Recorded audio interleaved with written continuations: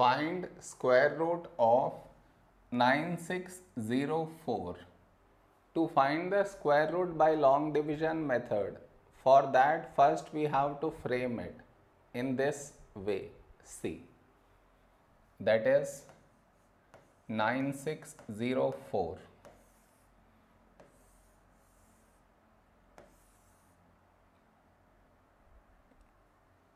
Okay, next. Now we should divide the given number into pairs, starting from this side. So these two numbers one pair and these two numbers one pair. Here we have 96. 96 is not a perfect square. So now we should see between which two perfect squares does 96 lie. And the perfect squares are these numbers. That is 8 into 8, 64.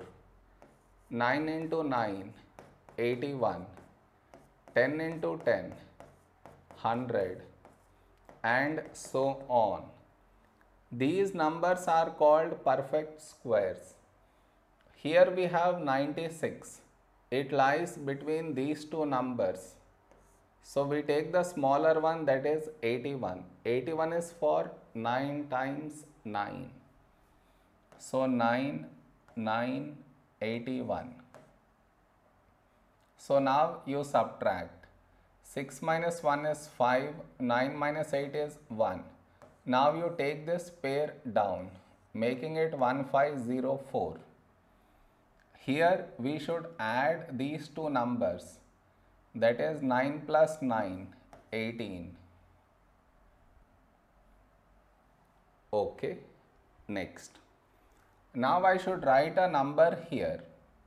Condition is whatever number I take here, here also I should write the same number, and also when I multiply this and this, the resulting number should be equal to this or smaller than this, but not exceeding this number. Okay, so let us find the number here. If I take 2, 182 into 2, 2 into 2, 4, 2 8, 16, 2 ones 2 plus 1 is 3. 364 is far from here. So if I take 5, see man, these two numbers have to be same. 5 into 5, 25. 5 8s 40 plus 2 is 42. 5 ones 5 plus 4 is 9. 925 is also far. So if I take 7 into 7, these two numbers should be same. 7 into 7, 49. 7 8s 56 plus 4 is 60. 7 1 7 plus 6 is 13. Okay, still it is far from here. If we take 8, observing, right, these two numbers have to be same. So 8 into 8, 64. 8 into 8, 64 plus 6 is 70. So 0, 7 carried. 8 ones 8 plus 7 is 15. So we got exact 1504 for the number 8. So here you write 8 and here also 8 and here 1504. Now you subtract this.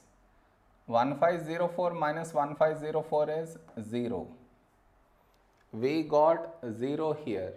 That means given number is a perfect square. And the square root of 9604 is this number, that is 98.